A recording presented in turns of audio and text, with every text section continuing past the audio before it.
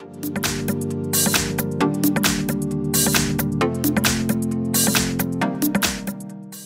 everyone, here we've got NOKIA 3.4 and let me share with you how to enable Google Backup on this device. So firstly we have to enter the settings, and now let's scroll down to the very bottom and tap on System.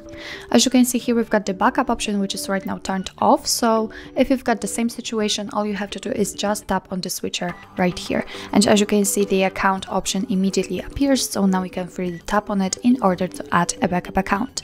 And make sure that you've got the internet connection because it is required.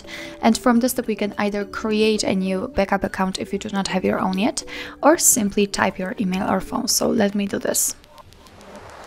Let's tap on Next. Now we have to enter the password, so let me do this out of the screen. Okay, let's tap on Next. Here we've got Google Terms of Service and Privacy Policy, so of course we can tap on it, and here you will receive all the info. Let's tap on I agree after reading.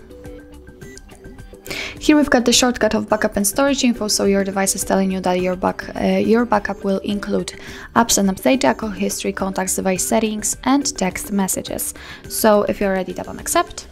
And here we've got actually the same info which I've just told you, so what the backup includes, and it is just the same. So let's tap on OK, and as you can see, we just successfully added our backup account to this device, and from now on all the content will be stored on your Google Drive.